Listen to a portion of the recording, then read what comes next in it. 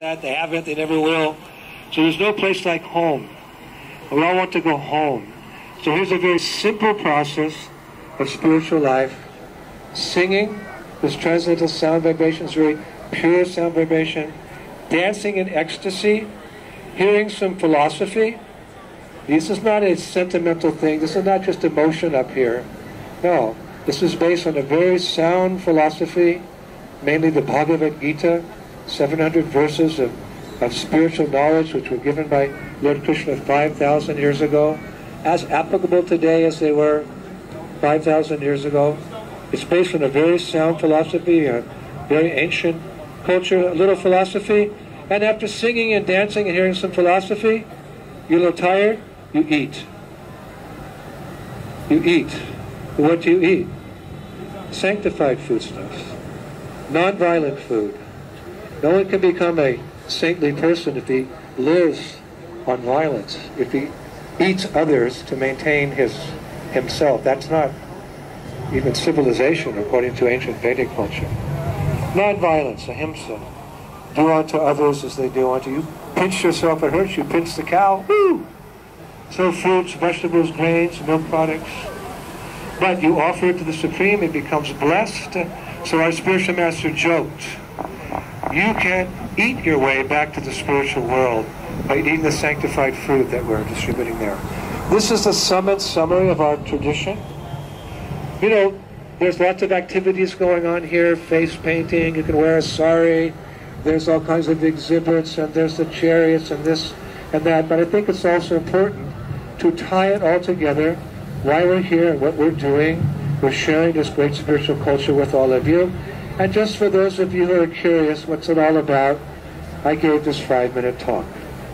So I hope you understand a little bit better who we are, what we're doing, and where we're going, and why we're singing the same name over and over again. Hare Krishna, Krishna Krishna, Hare Hare, Hare. Highest pleasure. Please, chant with us. There's a saying in this country, it's not my country. We don't say it like that. They say, the proof of the pudding is in the eating. Cheerio. Yes. The proof of the pudding is in the eating. So we're explaining something quite deep here. Try it. Why not? You're not going to lose anything. You're there in the comfort of your chair. Repeat after me. Hare Krishna. They did better in Paris. S'il vous plaît. Hare Krishna. Hare Krishna.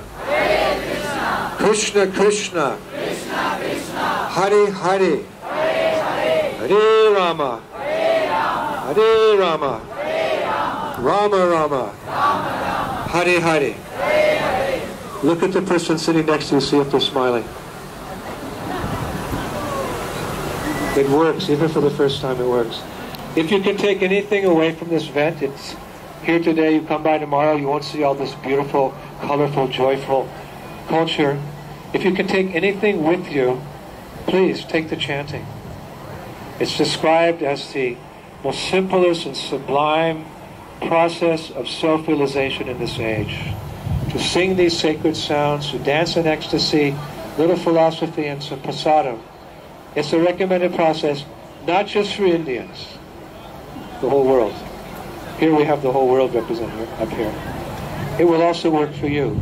You'll become peaceful, become joyful, and in due course of time, you become spiritually enlightened. And at the moment of death, you don't have to reincarnate. You'll lose your interest in this world. You'll find a better place to go. You'll go home. Thank you very much. Hare Krishna.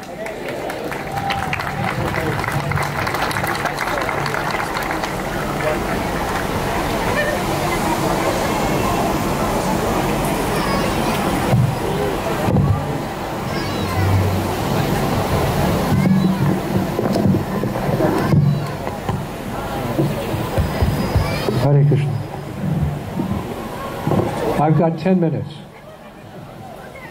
Please chant with me.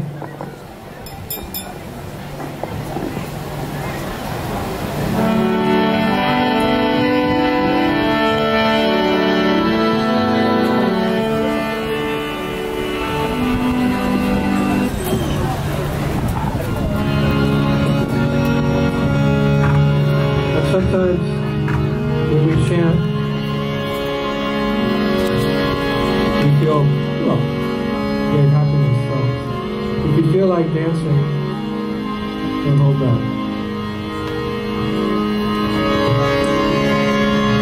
Hare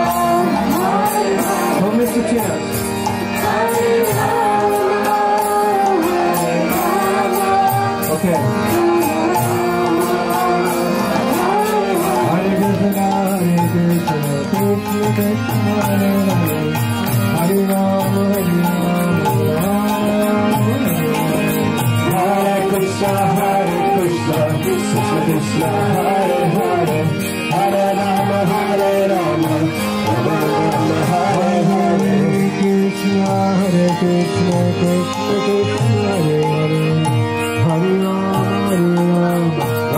Krishna,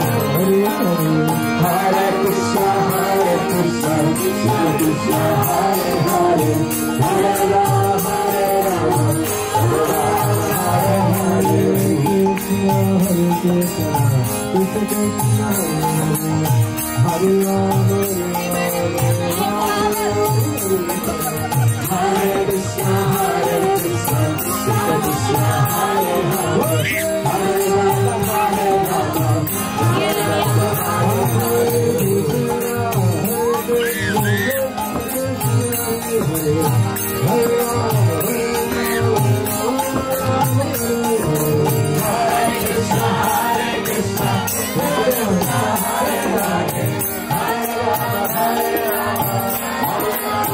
Hare